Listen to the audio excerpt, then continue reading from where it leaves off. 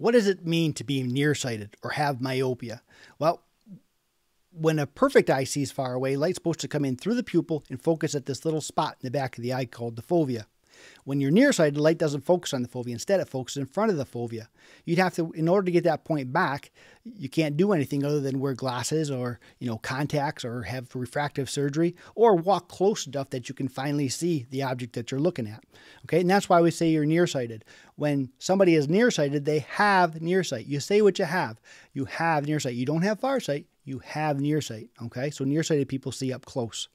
Let's say this point is at 4 millimeters away from the back of the eye. Well, in order to correct that point, we have to move it backwards, minus 4 millimeters. Well, we don't measure light in millimeters, do we? We measure it in diopters. Okay, so we move that point back, minus 4 diopters. So you have to wear a pair of glasses or have a pair of contacts that are minus 4 to get that light back to the fovea. Okay, so a minus 4 prescription.